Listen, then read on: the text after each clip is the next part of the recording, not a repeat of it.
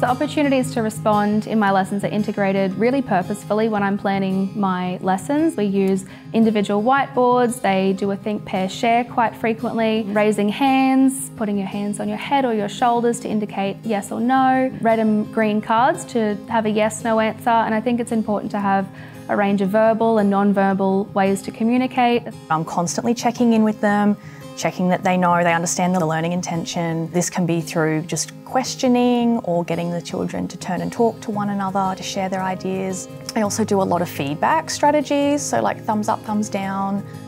It really helps get rid of that anxiety. If they're unsure, they can talk through with someone, share their ideas, and then even if they haven't had an opportunity to share to the class, they've then at least shared with a partner.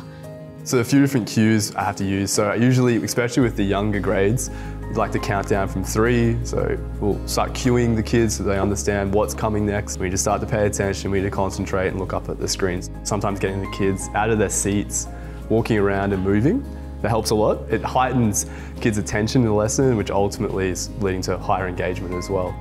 Advice I'd give to teachers would be embed this in your teaching, like embed it in your planning. So plan for the different ways that you're going to question students, how are you going to engage the whole class in the content, because if you link those opportunities to respond, to your learning objectives, you can clearly see which students have understood a topic, who needs more support.